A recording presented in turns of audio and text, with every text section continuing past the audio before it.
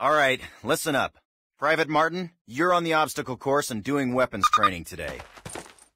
Before starting the obstacle course, read each of these important signs and do what they tell you.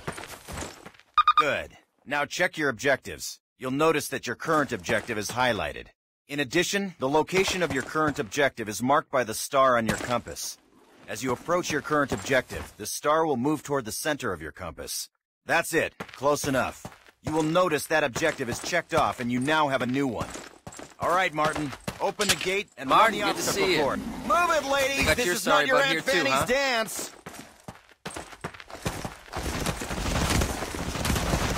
Jump over them! Come on, Elder, get the lead out!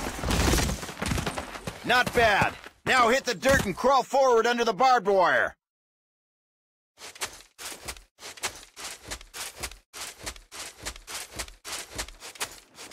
Sergeant, fire up those machine guns! Those are live rounds, boys! Stay down! Play these ladders, privates! Let's go, let's go, let's go! Private Martin, proceed through that door. Sergeant Moody's gonna take you through weapons training. Eyes up, Private. You ladies, I'm stay up right here, in the observation tower. Grab one of those M1A1 carbines from the table.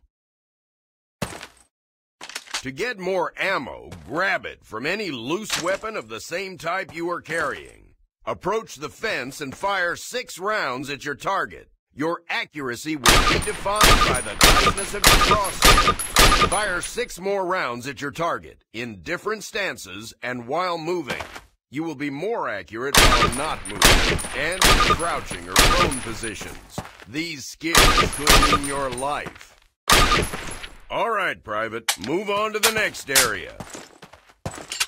Grab up a Springfield rifle from the table, switching it for your carbine. Turn to the left, move to the fence, and fire 2 rounds at your target. Now fire 2 rounds at your target while aiming down your sight.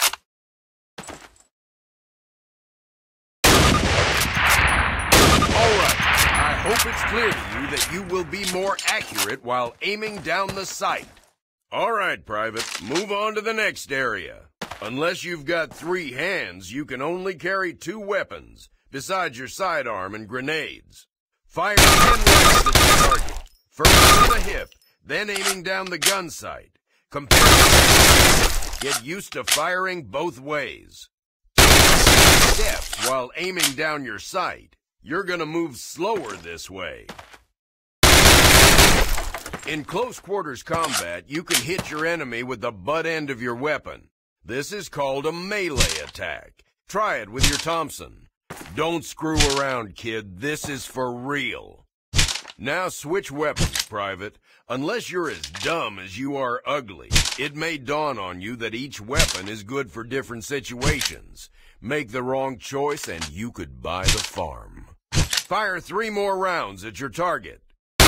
Outstanding, Private. Proceed to the next area.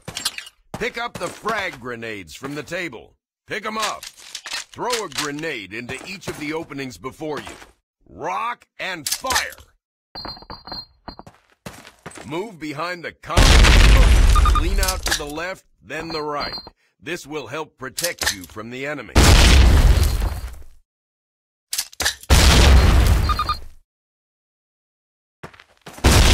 Private, move on to the next area. Remember, Private, if you get hurt, grab one of those health kits and use it. Don't be a hero. They will save your life. Our last station will be explosives.